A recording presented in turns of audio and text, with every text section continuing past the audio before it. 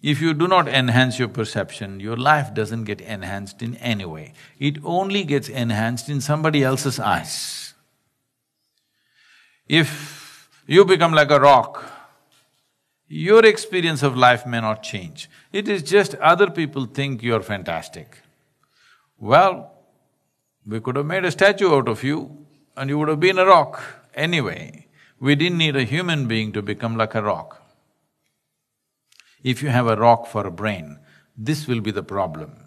You are always thinking, which is a bigger rock than you, which is a smaller rock than you. Your entire life goes into this as to which is superior, which is inferior, which is better, which is worse.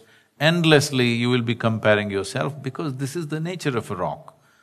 This is the nature of physical reality. Once you identify yourself with physical reality, which is better, which is worse, is a natural process of thought. Only if you transcend that can you be free from this as to which is better and which is worse.